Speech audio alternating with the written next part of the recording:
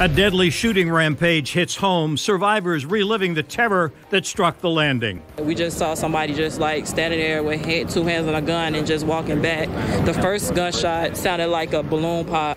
2 victims shot to death, 10 others shot and wounded by this gunman who opened fire at a video game tournament before taking his own life. I was right there. I was right in front of me. I actually saw the 2 people that were killed. Now, as tributes pour in for the 2 victims who were killed, questions remain unanswered about the motive behind the shooting spree. Good evening, everyone. In the past 2 hours, we learned new information about this shooting. Police say the gunman, David Katz, was clearly targeting other gamers when he opened fire at the Good Luck Have Fun bar inside Chicago Pizza at the Landing. Officers believe although Katz had 2 handguns, he only fired 1, and they say he had extra ammunition.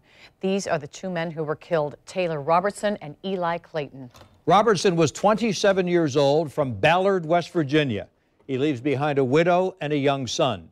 Robertson had a career winnings of more than $80,000. He was a Tennessee Titans fan. Clayton, who was 22 years old, was from Woodland Hills, California. He had 6 brothers and 3 sisters. He played high school football and was a gaming champion who is being remembered by his family for his humility. Our family has been forever changed. Nothing will replace the love that we have for Elijah. There is a hole that will never be filled. And so at this moment, we ask for privacy. We have not made funeral arrangement yet. But when they are made, we will make those arrangements available. We just ask you to continue to lift this family up in prayer, as well as the families who have also been affected by this tragedy.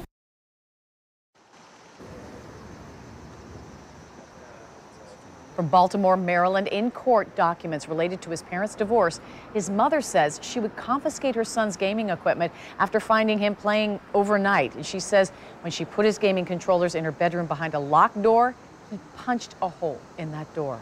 At times, he would refuse to go to school or even bathe due to his obsession with video games. Now, yesterday, this video shows federal agents raiding his home. They spent several hours searching for evidence, even calling the bomb squad as a precaution.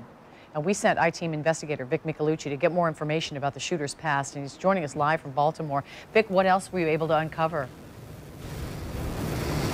Well, we have learned some very disturbing details about his past. He lived here most recently with his father, who actually works for NASA. I'm told he comes from a good family. But later in the afternoon, we found court records showing a bitter divorce between his mother and his father. In those records, we found that as a teenager, he was hospitalized at least twice in psychiatric facilities.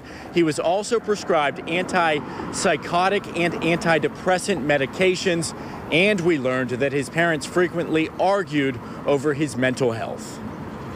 It's a terrible thing. Neighbors reacting to the news that a young man who lived in this quiet Baltimore townhome went on a rampage in Jacksonville, killing 2 people, injuring more than a dozen. These condos down here are definitely high-level condos generally for people that have a lot of money, would be my presumption. Security guards watching David Katz's home, owned by his father, Richard, who works for NASA. And this is because of the Katz family? Yeah. A very different scene yesterday. Within hours of the shooting, the FBI and ATF raiding this home, searching for clues about the competitive gamer seen in this clip from 2017. He's not here to make friends. He's all business. He's focused, and to even get him to open up to talk to you about anything, it's like pulling teeth, man. 30 minutes away in Ellicott City, word is spreading at the high school that the shooter graduated from in 2011. What do you think about it? That's pretty scary, especially like being from around here and stuff and how close it is. 10 minutes from there in Columbia, the gunman's mother's home. Court records show she has a PhD and works at the FDA. Out front, a man telling us to leave immediately. Reserve, reserve, reserve, reserve, reserve, reserve, reserve. Okay. Look to your left. It'll say reserve. Okay. So please move your vehicle. Okay.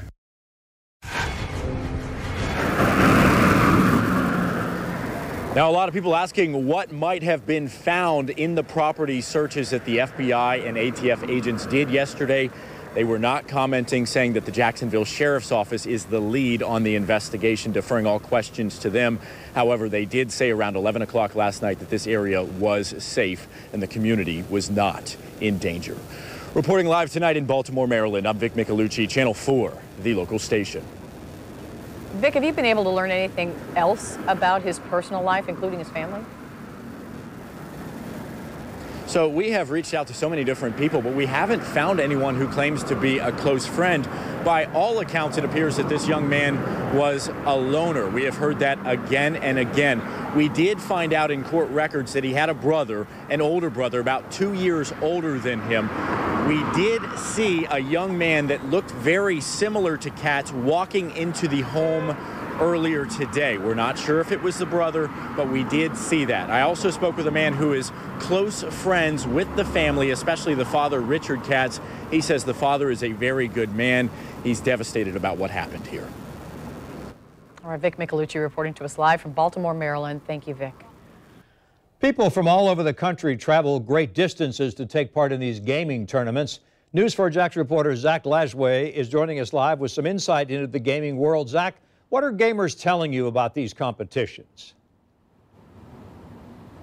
Well, Tom, they tell me they're typically a lot of fun, but tonight they say they are all hurt. Some are angry, but all are sad over the senseless loss of their fellow gamers. We spoke via FaceTime with gamer and esports coach William Simmons from his home in South Carolina. They're more mourning than anything else, and more of people can't believe this type of event took place. Especially with EA and all the things they've done with the Madden tournaments. In his own words, Simmons talks about the mass shooting at the Landing. It's a soft target. Not a lot of people are thinking, oh, you know, we have to worry about this at these type of events. And everyone does need to think about security measures. I think this was just a wake-up call. And Simmons says the need for security needs to happen sooner rather than later. As a gamer, I would like to see more security, of course, but just more acknowledgement of the fact that there does need to be security at our events. We're growing tremendously. It's about to hit its first $1 billion in revenue, right? So now everybody knows there's large crowds, so it's a soft target at this point. Which is surprising, adds Simmons. I mean, the Dota 2 tournament cash prize was $24 million plus. Dollars, so you can definitely make a living off it. It takes, like any other sport, it takes dedication. And a lot of heart. And like any other sport, there's a culture in gaming. People are competitive. You know, it's a lot of trash talking, but there are also people who don't trash talk. And are just there to play their luck and have fun. Now, I want to mention a lot of the gamers we tried speaking with today did not want to talk to us. They are upset about the headlines of gun violence now forever being a part of their gaming community. Now, as you can see behind me, the Landing tonight sits quiet and very still. You can see there is crime tape still up on the south end of that facility. I am told they plan on opening the Landing tomorrow. As for good luck, have fun, that is not clear on when that store will reopen. In Jacksonville, I'm Zach Lashway, Channel 4, the local station.